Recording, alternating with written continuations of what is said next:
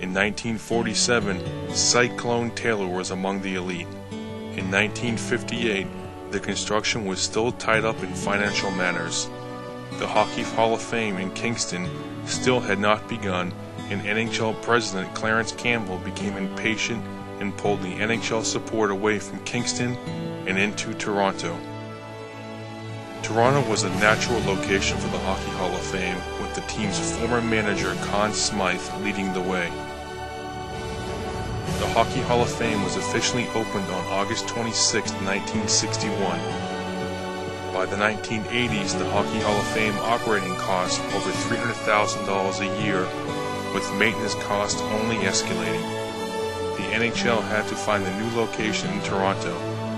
On June 18, 1993, the Hockey Hall of Fame officially opened at its new home at BCE Place at a renovation cost of $27 million. Its first year of operation at the new location, more than 500,000 guests visited the Hall of Fame. The Hall of Fame consists of many aspects of the game. It ranges from the old greats like Gordie Howe, who despite subpar offensive seasonal numbers in comparison to others, have become almost folklore, with grown men speaking as if he was Paul Bunyan. One man who has both the size and numbers to back up his legendary status is Mario Lemieux, who stuck it out in Pittsburgh despite some tough seasons. One cannot help think of Canada's Cup Series with Paul Henderson's game-winning goal while recalling the 70s. One man who played a part in that is Ken Dryden. Dryden is now known more for his political ambition than his marvelous and dominant seasons as the goalie of the Montreal Canadiens dynasty. Dryden's mask would rise up and others would inspire to become an eagle or a shark. The Canadiens are hockey's most successful team, with the most championships, and have arguably the most passionate fans. Their locker room is on display in sealing up the last franchise to be home in a French-speaking city. On January 26, 1961, in Brantford, Ontario, is where the world first set eyes on Wayne Gretzky. By the age of 2, he was skating, and by the age of 5, he was a local icon. Gretzky turned professional at the age of 17 with the Indianapolis Racers of the World Hockey Association. 8 games later, Gretzky was traded to the Edmonton Oilers. The Oilers of the 80s were arguably the greatest team in NHL history. Within 2 years, they had 5 future Hall of Fame players. By 1983 and 84 season, the team averaged an NHL record 5.58 goals per game, with a total of 446 goals as a team.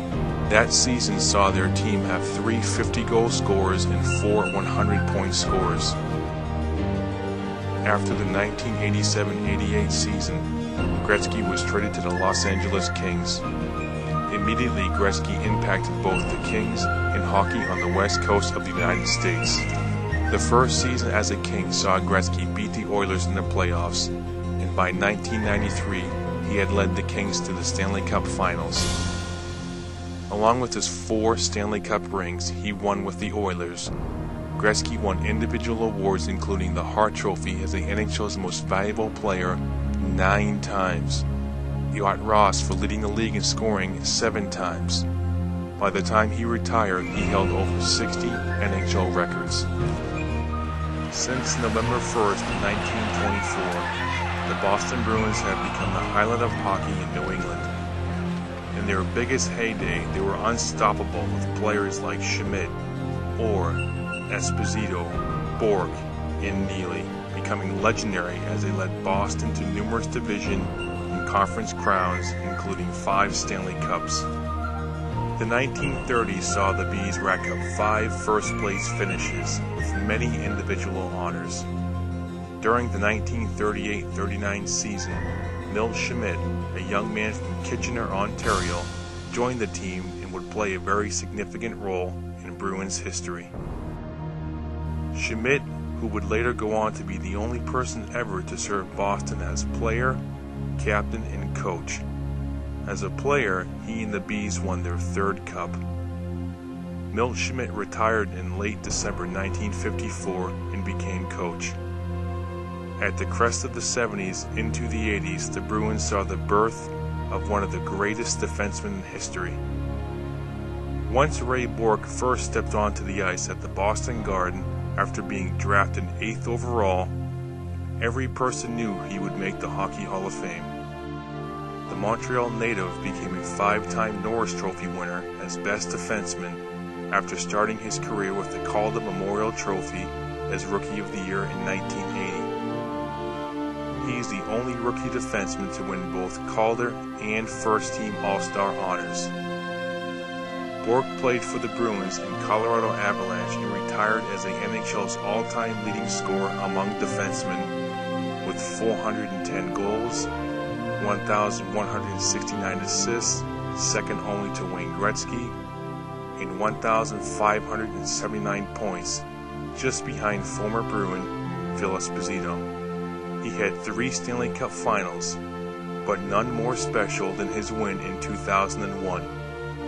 He retired shortly after winning his only championship.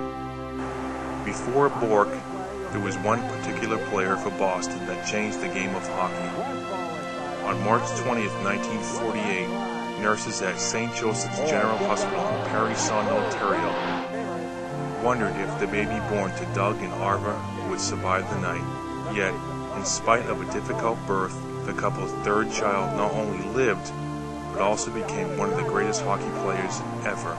The Hockey News compiled a list of the greatest NHL players of all time, and number 2 was Doug and Arva's child, Bobby Orr. The professional career of Orr began during the summer of 1966, when he signed a 2-year deal with the Boston Bruins. Bobby went on to win the Calder Trophy as Rookie of the Year and was a second-team All-Star. The following summer in 1967, the Bruins acquired Phil Esposito, Ken Hodge, and Fred Stanfield from Chicago, and newcomer Derek Sanderson. Boston's play shifted exponentially. Less than a year later, the Bruins were in the playoffs for the first time in 9 years. That season, Orr won the Norris Trophy as best defenseman, but the Bees missed out on the NHL's biggest reward, the Stanley Cup. The same experts at the Hockey News selected the most important regular season performance in NHL history.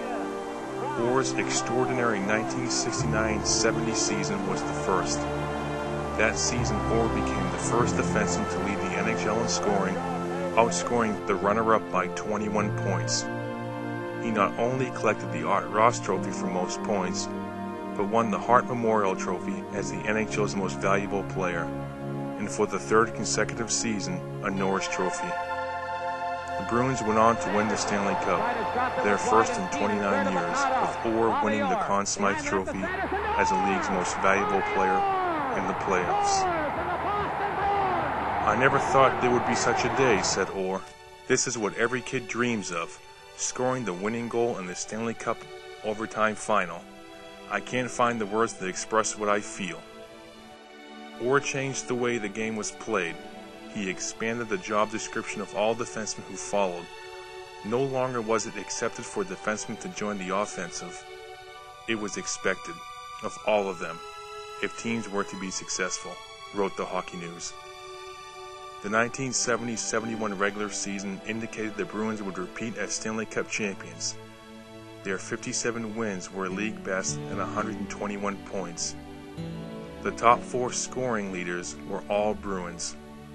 Orr won his 2nd straight Hart Trophy and 4th consecutive Norris Trophy, but in the first playoff round, the Bruins were stunned by rookie goalie Ken Dryden and the Montreal Canadiens, who went on and beat Boston in 7 games and shocked the league. The Bruins avenged their loss in the 1971-72 season. Playing on a severely damaged knee, Bobby Orr dominated the series.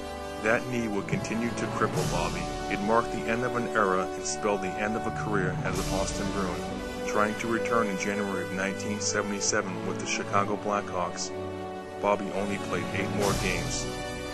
On November 8, 1978, 1 month into the NHL season, Bobby Orr's professional career ended at the young age of 30.